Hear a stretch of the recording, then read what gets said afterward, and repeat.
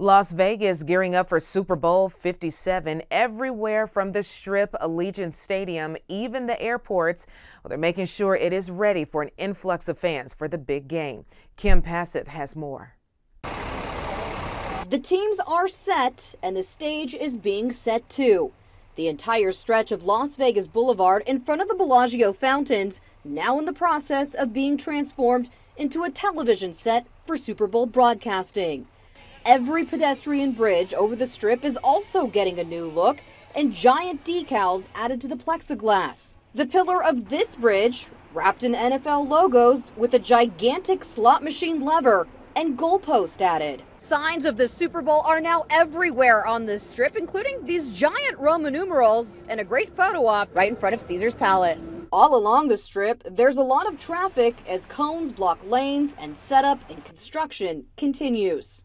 At the Sphere, a welcoming message for the Super Bowl teams on the Exosphere screen. At Allegiant, the parking lot has been transformed into a tent town.